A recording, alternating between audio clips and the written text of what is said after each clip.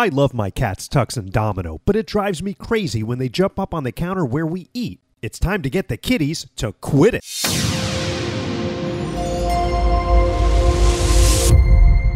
I was digging around in the garage and found this old pair of computer speakers that I figured I'd never use again.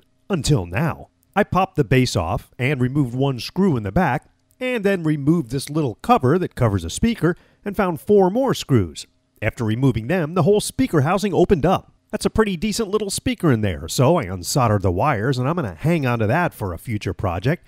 Then I went ahead and just clipped that speaker wire and clipped it in the back because it's molded and there's no way to pull it out.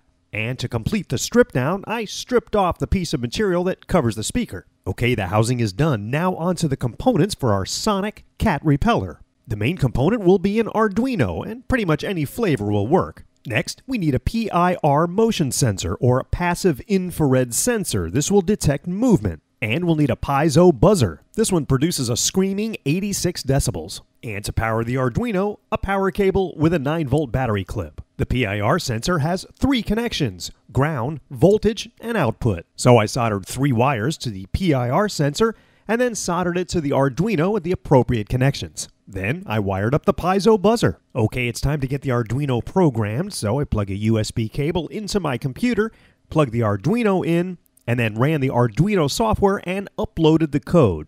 Oh, the code and diagram for this build is available for free at kipkay.com. Now it's time to put everything together, so I'm going to use 2 small metal wires along with some hot glue to secure the PIR sensor in the grill portion of our speaker housing. And the sensor is in place, ready to sense the movement of my cats. I decided to make a slight modification to our power cable and add a small switch that I can use to turn on and off the sonic cat repeller. So I soldered that in line with the negative wire, and that power switch conveniently fit in the old speaker wire hole. Okay, we're done. Time to put everything inside the speaker housing and close it all up. I attached the base and all the screws, and our sonic cat repeller is ready to test out. I placed it at the end of the counter and turned it on, and here we go. Here comes Tux.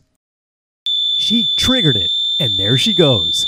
The best part about this is it can alert you to all kinds of things based on movement. So that's how to make the sonic cat repeller that makes a sound telling my cats to get down. Oh, and speaking of sounds, did you know you could listen to famous people read their books to you? From the brand new comedy stylings of Amy Poehler to the thought-provoking Bill Nye the Science Guy, Audible.com's got you covered. Choose from more than 150,000 titles in every genre imaginable. With Audible.com, you can listen anywhere on your smartphone, Kindle, tablet, computer, or MP3 player. And now, thanks to Audible, who helps support my show, kipkay fans can get an audiobook absolutely free. So, after watching this video, head on over to audible.com/kipkay and pick out your free audiobook. That's audible.com/kipkay. Thanks for supporting my show, and we'll see you next time.